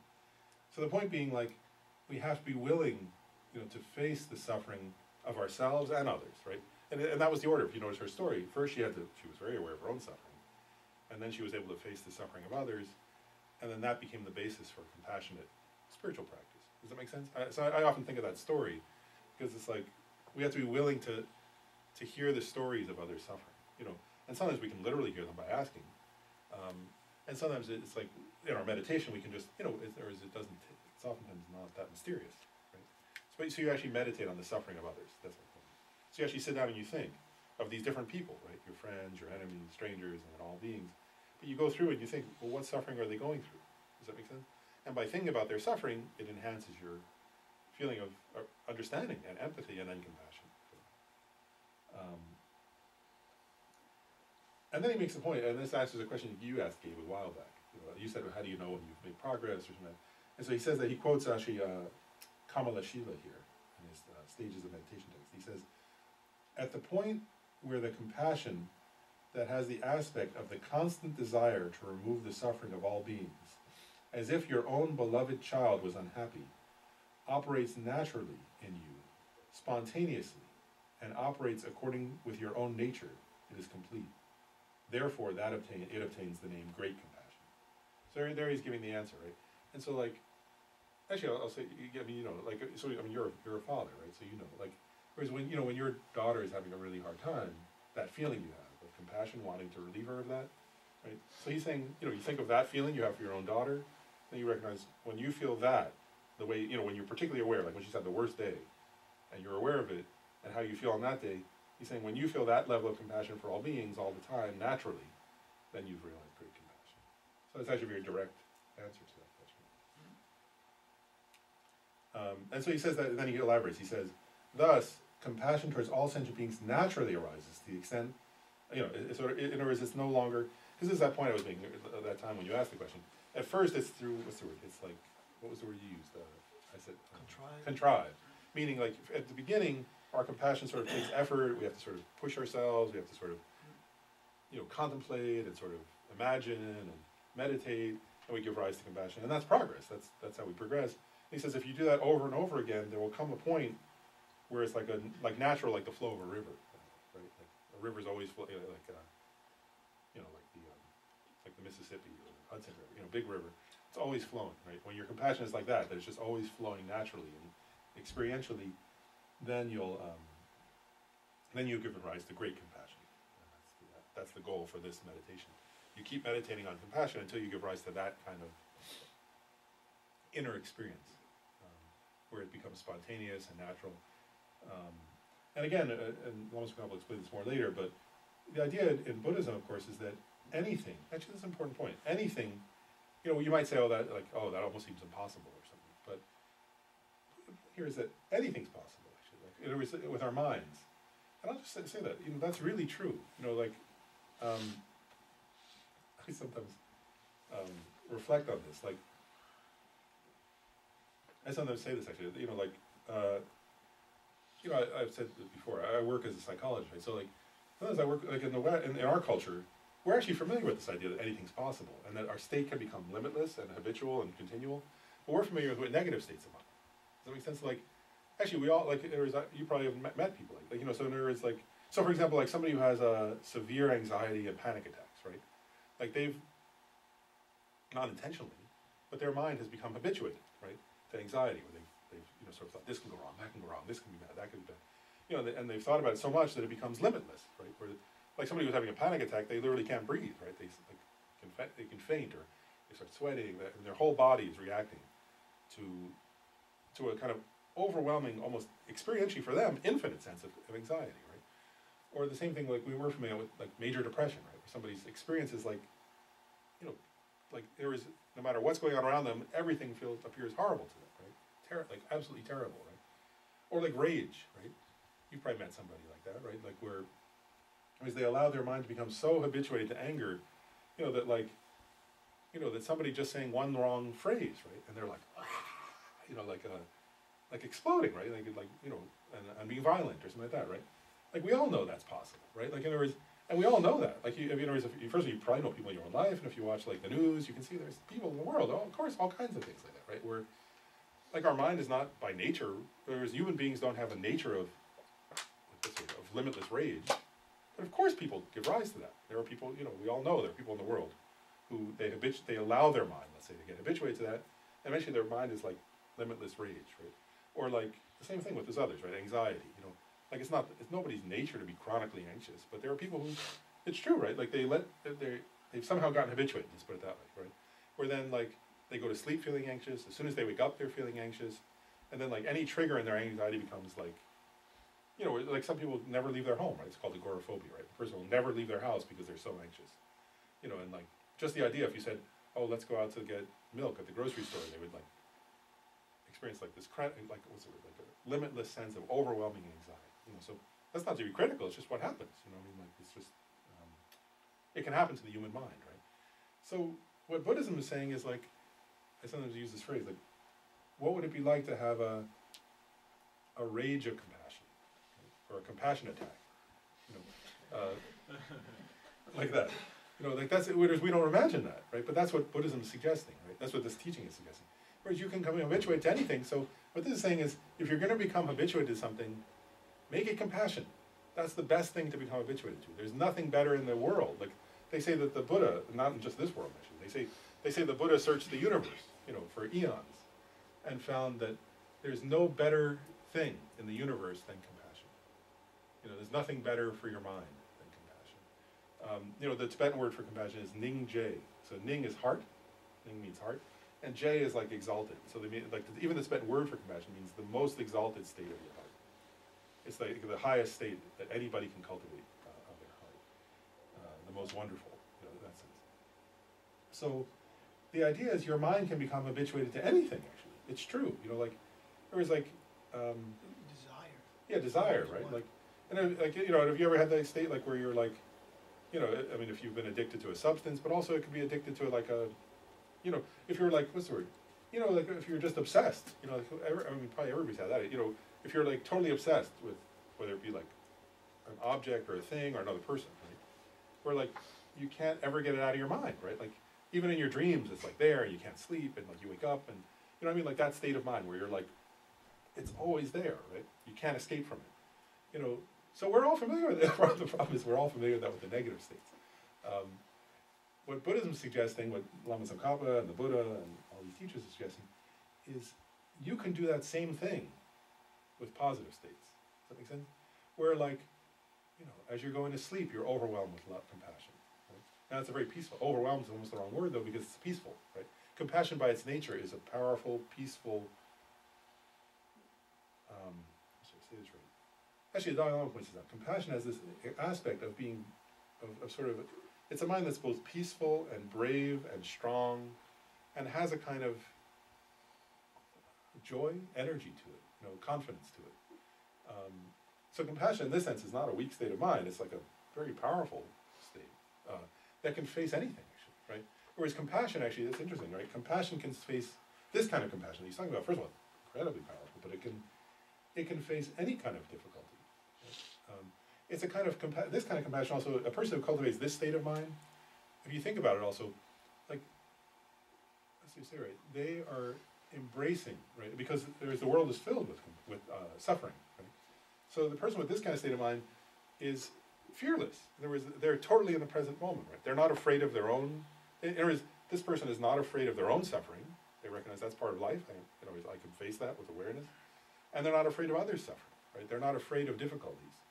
They just embrace, you know, John Kabat-Zinn uses this phrase from Zorba the Greek. He said, embrace the full catastrophe of life, right? He called it full catastrophe. He named his first book Full Catastrophe Living. But it's like, life is a catastrophe, that's the point. Samsara is a catastrophe, right? That's the nature of people. That's why I told that story about the woman who went door to door with the cup, right?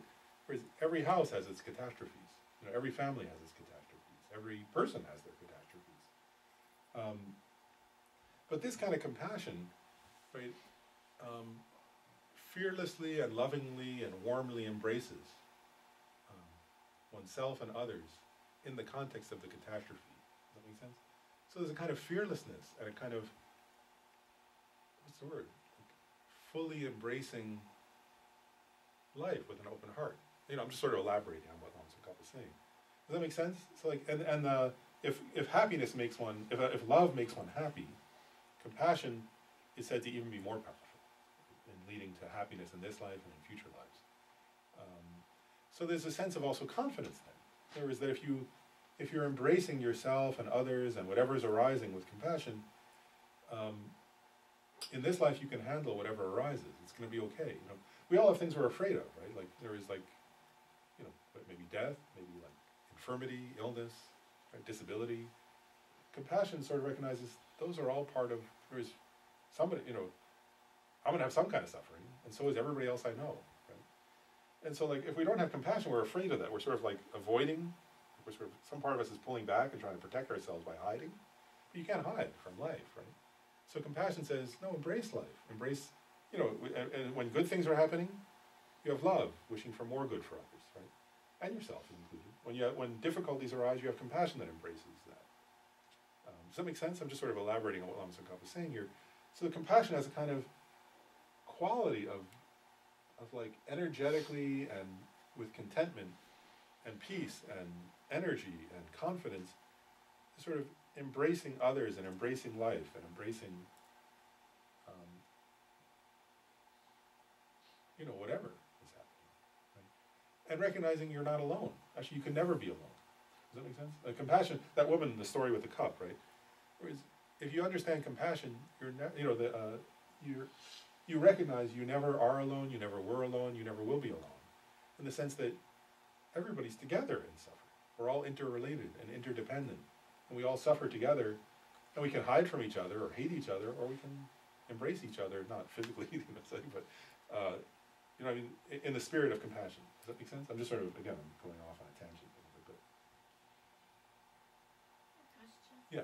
So how does that, so part of that is the empathy, right? So when you're empathizing with someone who's suffering, you actually feel this suffering. So, I guess in these 3 stages, if only they were free from suffering, which is I'm feeling their suffering. Mm-hmm. And then the 3rd phase being I'm actively wanting to help them. So I'm thinking, because you mentioned content, there's some joy. So the joy would come when you're actively helping, because I'm a bit confused with that. Because first I have to feel that I know there's suffering. Mm-hmm. So you kind of feel that in you. But then Yeah. you go beyond that and then try and help. Am I understanding that properly? Yeah, I'll say a couple different points. Like one is, say it the right way. Like, I think there are various. Lama Tsongkhapa doesn't go into this much detail, but I'll just say my own thoughts on it. Like, one, and the Dalai Lama often points to that, so I agree with you. But I'm going to add another point. So the point that first I'll say that, like, the Dalai Lama often makes this point. He makes this point that obviously we can't, like, we're not omnipotent. We can't. Nobody, even the Buddha's not omnipotent. So we can't force others not to suffer. Right? We can't force others not to make bad decisions. We don't have that power. But this sense of so one point is what you're saying. The sense of that there comes a kind of level. The Dalai Lama says kind of a sense of like. Sometimes he says things like satisfaction and purpose and sort of deep meaning and deep sense of contentment, really, in knowing one is doing everything one can. Like the sense of there's a sort of sense of satisfaction that comes from saying, people were suffering and I tried to help. I was there with them. There's a sense of kind of so that's one is what you're saying. The sense of that one is doing what one can to help. There's that's one sense of contentment. But then I think also there's another thing too, which I'll just add, which is the sense of also, at the beginning, I think at the very beginning, if we haven't empathized before with a certain kind of suffering, there is a sense that it can be like almost scary or overwhelming or difficult or something. But then part of what's getting, I think, what comes eventually, I think, and again, it's not addressed directly here, but it's implied maybe, is this sense of eventually having a kind of confidence and understanding or knowing that one's own mind and heart are big enough. Like there is that I'm going to use a metaphor just for a second. Like if like if one has like a small vessel, like let's say I had like this cup or something like that, right? And then somebody took a giant actually I'll use the metaphor somebody said to me the other day. So if I had this cup and I said I want to fill this up with liquid, and then like a helicopter came in, like one of those helicopters they use to fight forest fires, and dumped like the entire its entire content, the firefighting in contents, like all that, into the cup, like actually it's not going to fill the cup because the cup would be washed away, right? Like the cup would be filled for an instant and then it would get knocked over and it would flow away with all the liquid, so it would get overwhelmed, because it's small. Right?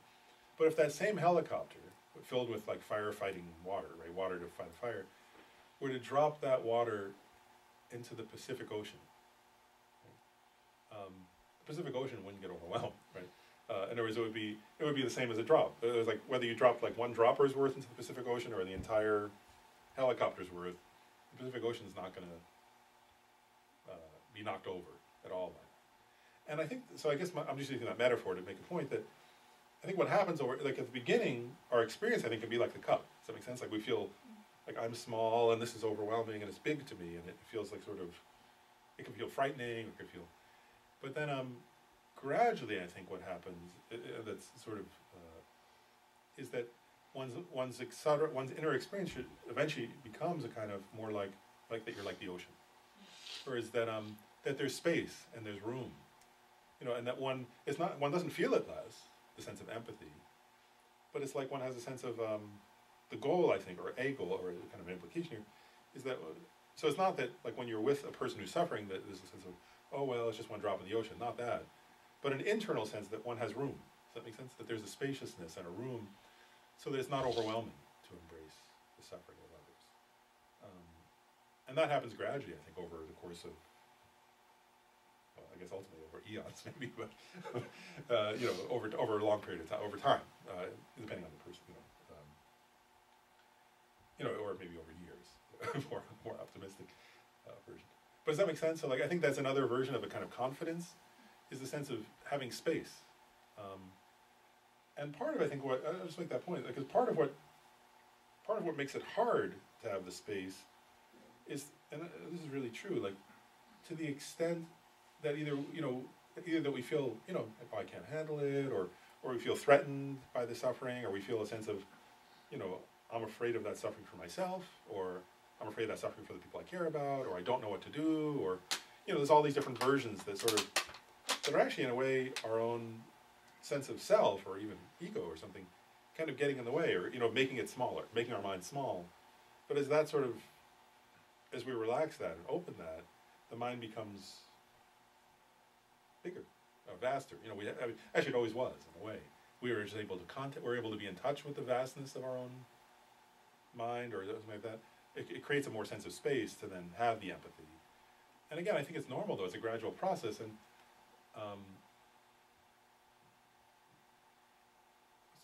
you can look, like, when you look at the activity, like, of bodhisattvas, right? Then you start to see, oh wow, they're really like that. In other words, we're like, but actually, I'll share one more story. I'm going slower today because I'm sharing stories, but okay if I share one more story related to what you're saying.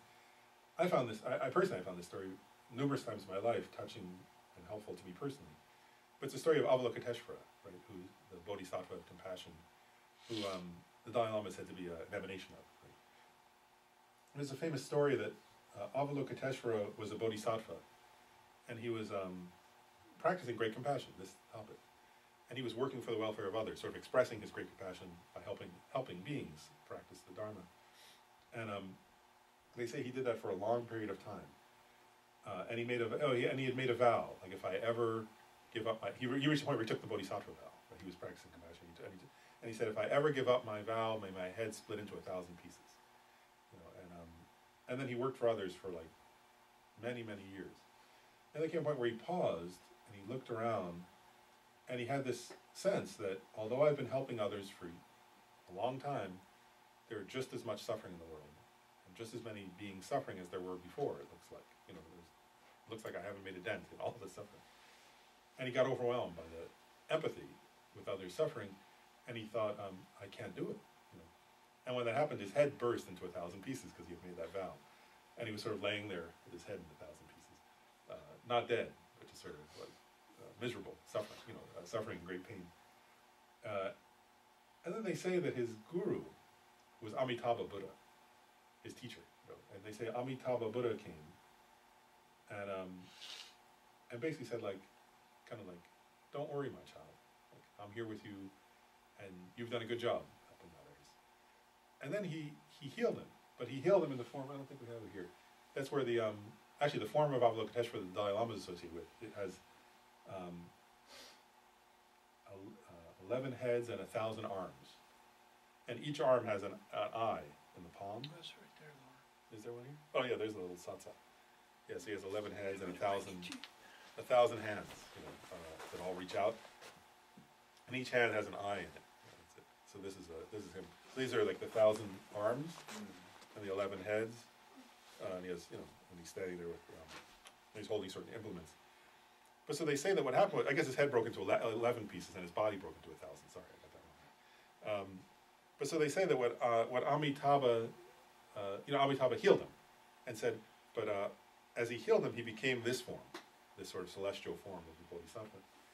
And part of the idea is like, it's interesting, right? Like, well, you know, what's the meaning of 11 heads and 1,000 arms? Like, you know, but in a way, it's this metaphor that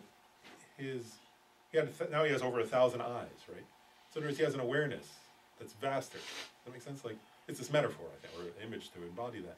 So he developed a kind of awareness that was much more vast than what he had before. And the 11 heads, right? He could see in all different directions. He could sort of, whereas he was no longer limited in the way that ordinary beings are limited. He no longer had a kind of an ordinary, what's the word? His body reflected the lack of ego there, right? The sense of an awareness that's so vast, right? And then the 1,000 arms, though, also that he could help. You know, whereas he could see, he had a mind that was as vast enough to embrace the suffering without getting overwhelmed, and then he naturally could express help through it in 1,000 ways, you know, where we could only have 2, you know. So I think that, I often think of that story in the sense of, it's normal to get overwhelmed in moments. You know, it's also not to pathologize, it's like, Avalokiteshvara did, you know, and Amitabha was okay with it. You know, it's a sense of, that's a normal part of the process as one is sort of developing, is the way I take that story. But that it's not a sign to give up. It's not a sign, it's a sign that, you know, over time with the help of the teachings and the teacher and the practice, one's awareness will be, you know, that our awareness, you know, including myself, that our awareness has to become, gradually develop and become more vast and spacious, and that with that will come the 1,000 arms, so to speak, you know, the ability to help more and more. So I think that story sort of is, to me, embodies part of an answer to that. And now that you mentioned that story, sounds similar to Mother Teresa's story. Yeah. I was thinking of Mother Teresa as you were talking too, right? Right. And at first, like one child, right? I mean, one homeless person, or one, right, with leprosy would be, you know, really it could be a miracle, right? Like, but then over time, it's the sense of, right, an awareness, and then in her case, you know, and like, and also other people showed up, right? Other nuns, other volunteers, but it was a sense, you know, and this point about, and also she made that point, I thought it was very beautiful. She made that point, you know, it's, would she say something like, it's not the issue of doing so many loving acts, it's not an issue of doing great loving acts, but of doing acts with great love. Right? Whereas it's this idea of, in the present moment, to be loving and to be aware and to be present in that way, and that's the practice. You know, it's not, you know, her goal wasn't, I mean, her task wasn't to eliminate homelessness and leprosy from the planet, right? Her task was to be loving to people and help them, you know. And I think that's similar in that sense of, because you know, the goal of compassion doesn't eliminate, actually. You know, as the Buddha perfected compassion, he didn't eliminate all the suffering in the world, right? You know, so the goal is to become someone who embodies compassion in that way, and who, whatever one comes across, one expresses that through help. You know, but there's this, we also, you don't confuse it with some omnipotence, that ability to sort of magically take away all this stuff. You know, there's not that sense of that we're supposed to somehow, that we actually, there's a recognition is impossible. Actually. Does that make sense? But it's not impossible to train one's mind to become able to embrace that. Other questions or comments?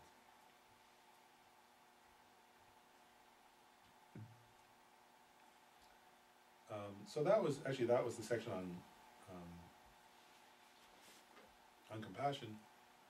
Maybe I'll briefly start just on the next topic, which is meditating. So after compassion, right, in the 7-point cause and effect method, we're up to, that was number 6, we're up to number 7 now. The last cause, and then the effect is bodhicitta. Right. So the last cause is what he calls here the extraordinary attitude. And you can only develop the extraordinary attitude after developing all those other love and compassion. So he says, having meditated on love and compassion in this manner, right? So you first have to do those other things. If you jump to the extraordinary attitude first, it's not going to work. He says, then you will think, alas, if these sentient beings who are pleasant and attractive to me are thus deprived of happiness and tormented by suffering, how shall I make them meet with happiness, and how shall I free them from suffering? In taking upon yourself, at least in mere words, the responsibility to liberate them, your mind is trained.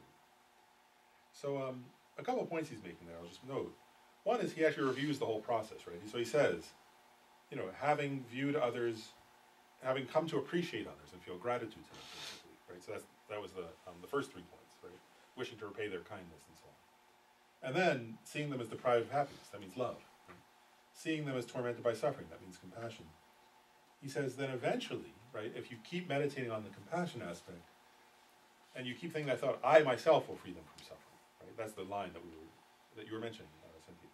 Then there'll come a point where you feel, and he says, at least in words, you start to develop this sense of, that's the purpose of my existence, right? Like, you know, the Dalai Lama has that prayer, he says it's his favorite prayer from Shantideva, right? For as long as space remains, for as long as sentient beings remain, may I too remain to dispel the misery of the world, right? That's this aspiration, right? It's this aspiration, my purpose of existence, the purpose of my existence itself, I choose to make the purpose of my existence liberating others from suffering. Right? I take that responsibility, and I'm happy to take that responsibility. Does that make sense? That's this something calls it altruism. Sometimes they call it universal responsibility, or the extraordinary or the unusual attitude of universal responsibility. Right. So and this is really compassion. Naturally, if you meditate long enough and powerfully enough on compassion and on bravery and on courage, then this is a natural result of that eventually. Right. That one sort of starts to feel, at least in mere words, he says. Right. So you start off by just thinking, okay, I've got, like nobody else is going to help. Like, I've got to do it. I've got, who else is going to help people? You don't, like, what's the word? You don't put it off on other people, right? But you kind of feel and you say, I take it on myself. I'm going to go out and help. And it's like your example, Mother Teresa, right? Like, there are a lot of people who, if they walk around in India, will feel some compassion for homeless or for somebody who's homeless or somebody with leprosy. But that's different, right? That's different from feeling, no, like, nobody else is doing it. I'll do it. I'll be the one to take that person and feed them and help them die peacefully, right? There's a difference between walking by and feeling, I'll often do that. Right? I pass by somebody suffering and I say a prayer. Oh, may they be okay. That's okay, but it's not. That's not this, right? This is the one of like, no, I'm taking on the responsibility, and I'm happy to do it. And that's why they give sometimes the metaphor for this one, like a parent. Like, in other words, the parent doesn't say, a good parent, doesn't say, my child's crying, somebody should take care of it. Somebody should really deal with that. Right? That's not the attitude of a good parent. Anyway. Right. So it's like and there's this idea that if you've done the other meditations where you feel gratitude to all beings and you feel appreciation of all beings, where it's not a burden. This is not like at this point, the person doesn't experience it when it's not working. If you meditate on this and you're feeling, I'm supposed to, or I should, or the Buddha said to, that's not the point. Right? The point is it becomes a natural expression of gratitude and appreciation and love and compassion for others. But this is talking about going beyond meditation and actually taking action in the world of samsara. Taking the child example. If your child's crying, you can meditate on, I wish happiness for the child so there's no suffering, and the child stops, but in reality the child keeps crying. So then you take an action in the physical world. Is that what this is implying? That you just don't meditate on it, it's an actual real physical action? First of all, to some extent, yes. It does, Lama Tsongkhapa said that, right? There is, even with love, he said, if you meditate enough on love, you start acting loving. So that would definitely apply here for sure. And then the other thing, though, that will come in the result is that there will come a point also where the person, in addition to sort of doing physical things to help, will have some recognition, like Avalokiteshvara with the head thing. There will come a point where the person will also recognize my ability to help all beings and to fill that responsibility. Is a bit. I guess I'll use a metaphor for a moment. It's like a parent. One reaches the point where one's like a parent who has if a parent who's in poverty, right, who has children, who then says, "Wow, while working my job, I'm going to go back to school, and I'm going to get my degree, and I'm going to get a better job so that I can support my kids better and pay for them to go to school, and pay for them to get an education, pay for them to go to college, and all that." So in other words, one becomes like that in that sense. Because what I'm getting at is my metaphor, right? While working the job means while helping others, but then going back to school and getting the degrees is saying bodhicitta, is saying I want to become a Buddha, so then I can really help others. Does that make sense? So it's like that. Like So when one develops this universal, extraordinary attitude of altruism, on the one hand, one does do what you're saying, which is go out and help others, actually, do things to help people. And then the other, which comes to the next point, is that one also recognizes, wow, until I, so it's like the parent who's, feeding and, looking after their kids and doing all that, but who's saying, if I don't get education, I'm not going to be able to get them to a better housing, for example, safe neighborhood and so on. So the parent says, all right, I'm going to go to night school, or something like that. So that, it's like that one sort of says, okay, I'm going to I need to become a Buddha. I need to get my diploma of Buddhahood. And then one does that too. So one has to do both in a sense. I guess we'll stop it. So does that make sense? So this is, we'll pick up there next time. But so that's the next step. After great compassion is this extraordinary attitude of where one. And again, there's one last point I'll make is the important point though is that it's not some sense of like should or like that. It's a sense of a natural expression of one's appreciation, gratitude, love, compassion for others that comes out of. But okay, let's do our dedication. The supreme jewel bodhicitta, where it has not arisen, may it arise and grow. Where it has arisen, may it not decrease, but increase more and more. In the snowy mountain paradise, you, the source of good and happiness, all-powerful Chenrezig Tenzin Gyatso, please remain until samsara. Thanks, everyone.